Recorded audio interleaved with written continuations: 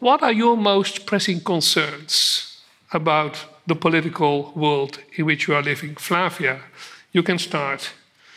Maybe the first thing to refer also to the Zauberberg is that, to me, the big problem starts with the fact that Hans Castorp lives for 7 years in a parallel world, right?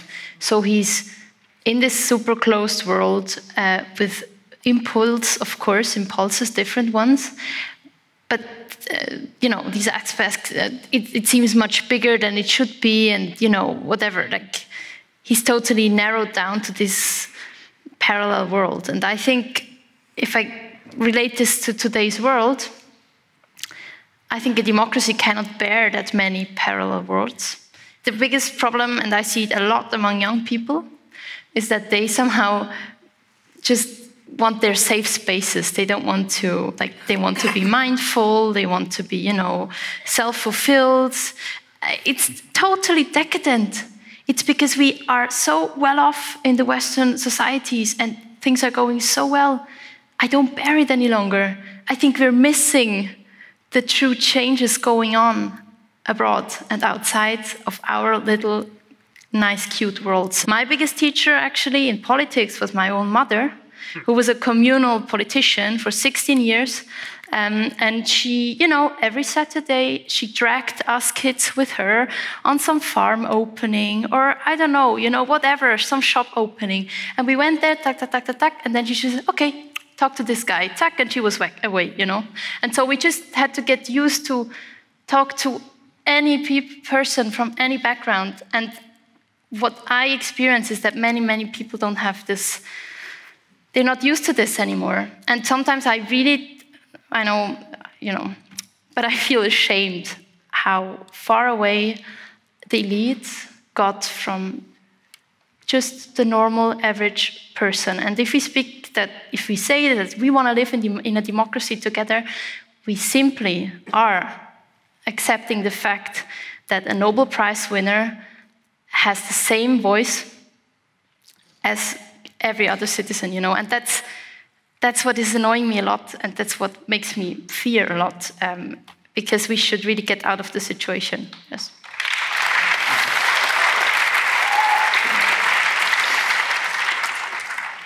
I think it's true that I don't know if this is I don't want to speak about this as if this is only a contemporary problem. I think that this is a human problem. I think that politics has always been susceptible to conversion, so that it's not actually about living people, it's about signaling membership within a particular community. I think that has always been true. I think that technology has changed the way that manifests now. But I think that it's always been true that when people align themselves with their particular political ideology, it is less because they're conscious of the practical ramifications of the policies that are consistent with that ideology, and more because their friends and their family or their teachers espouse that philosophy and they admire the people who say it, and so they want to be part of that group. And I agree with you that the only way to understand the ramifications of politics and the stuff of politics is human life. So you have to go out and see what human life actually looks like, not just the life that you've been born into, but every other kind of life. The only thing that I would disagree about is that I don't think only elites are guilty of this. I think that it's not like one reality is more real than another just because it's poorer or harder. I think that every subgroup is guilty of this same impulse because, I happen to be a member of the elite. I know I'm very lucky to have been privileged such that I don't feel politics in the same way that somebody who's born dirt poor on the street does. But they don't know what it is to live the life that I've lived, just like I don't know what it is to live the life that they've lived. And I think it's dangerous to talk about somebody else's reality as if it's more real just because it's harder. Maybe it's because I'm born in a little country inside the big state. I have always feel more close with the little things. Mm-hmm. And I think I talk about intimacy in terms of art, and I think in politics has to be the same, because maybe people feels politics like something far because they are talking all the time, and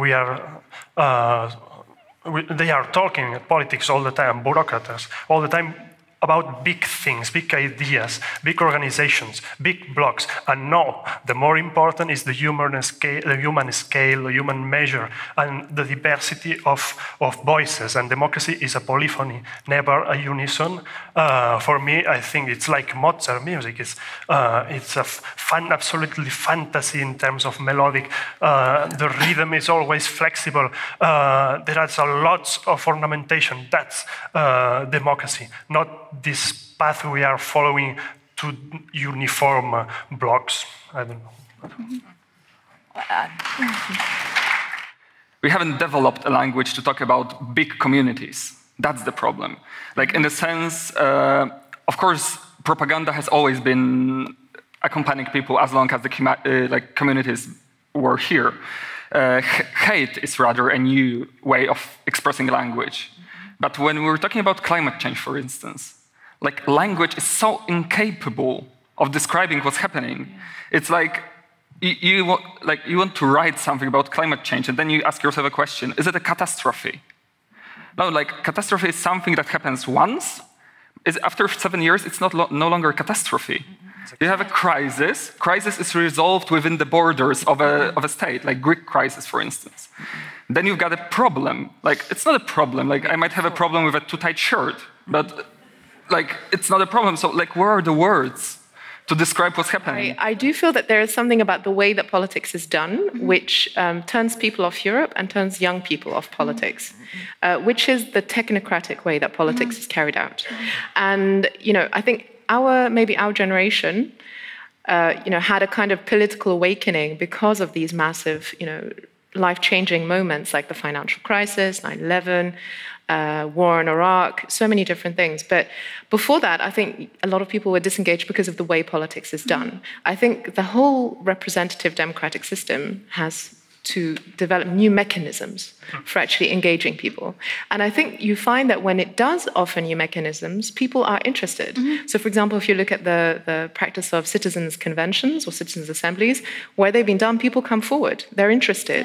Yeah. Tens of thousands of people volunteer. Absolutely. My experience in Tunisia as well is that I work with the most disengaged young people who don't even believe in democracy.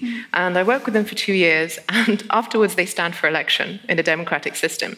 And so I think it's about creating spaces and about not seeing democracy as a product that's going to be consumed by citizens who are sitting there, but a dynamic system that has to constantly look for new ways to connect with people when things are changing. When we have technology, we cannot, and cultural change, we can't expect democratic institutions to remain untouched. They have to change the way they engage with citizens.